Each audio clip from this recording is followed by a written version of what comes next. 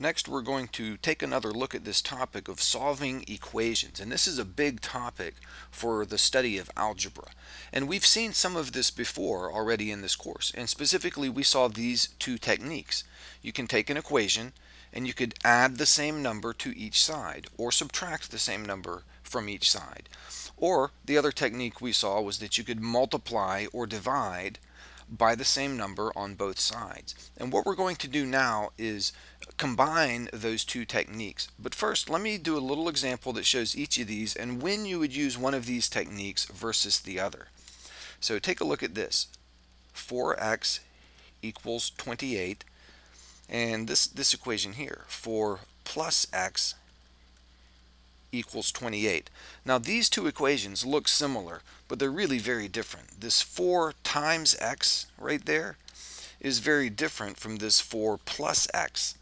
And so these equations end up being solved in different ways. The idea is to find the number for x that satisfies the equation. And so what you want to do is do the algebra and end up with the equation looking like this: x equals something. And that something will be the answer. So another way we say it is that we need to get x all by itself on one side, or we need to isolate x. And right now x is multiplied by 4. So to undo that multiplication, what we need to do is divide by 4. And the fundamental concept in algebra is that if we divide by 4 on the left side, we also divide by 4 on the right side. And then you can see what happens. The 4 up top and on the bottom will cancel each other out, leaving us with the x right there all by itself. And on the right side we have 28 divided by 4, which is just 7. Now you could probably do that in your head if you just looked at this original equation and said 4x equals 28. Well, obviously x has to be 7 because 4 times 7 is 28. But the point is understanding how to do this step, dividing by 4 on each side, in order to cancel out those 4's so that x remains by itself. Even though this was a simple problem, this technique is important to understand. It will be useful with more complicated problems. Now the point I'm making here is that in these examples right here, x and 4 were multiplied, so we had to divide to get rid of the 4. Now look at this equation over here.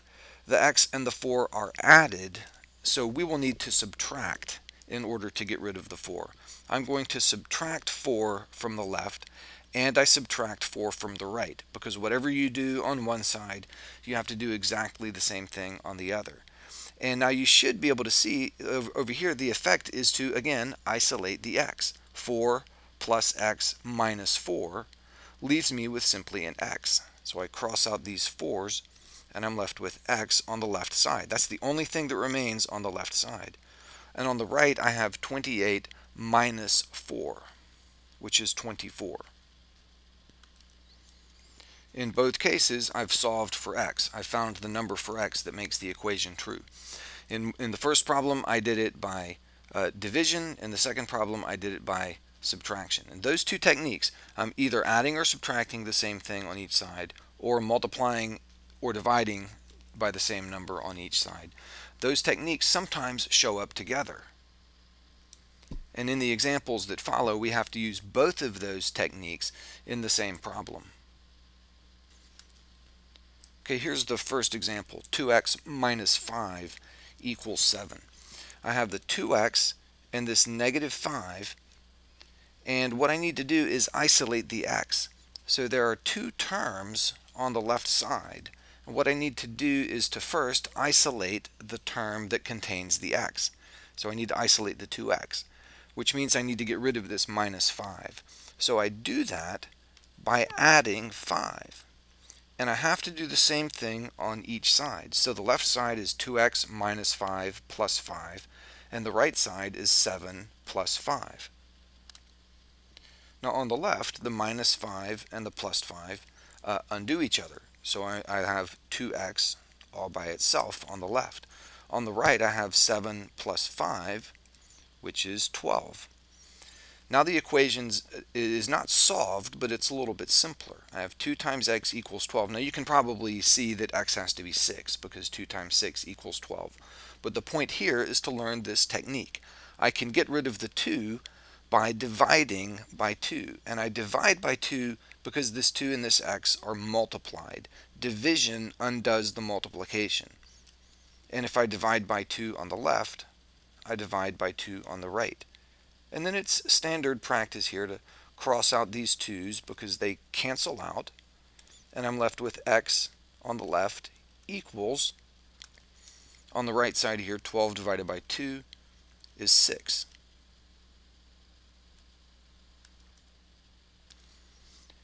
Here's another example that we will solve the same way. 6x plus 3 equals negative 15. I'm going to start by isolating the term that contains the x. So that means I need to get rid of this plus 3. And I get rid of this addition of 3 right there by subtracting 3. And so I have to subtract 3 from both sides. And we typically write that on both sides. And then on the left, the plus 3 and the minus 3 cancel out, leaving me with 6x on the left side. On the right side of the equal sign, I have negative 15 minus 3. And negative 15 minus 3 is negative 18. So 6x equals negative 18. Now this 6x means 6 times x. That's multiplication right there.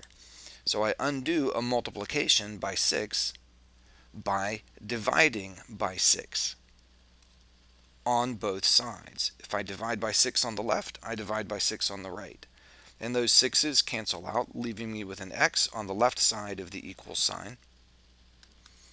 And on the right side of the equal sign, I have negative 18 over 6, which is negative 3. And that's it. X equals negative 3. Once you get the equation in this form, x equals something, that something is the answer. So the problem is solved.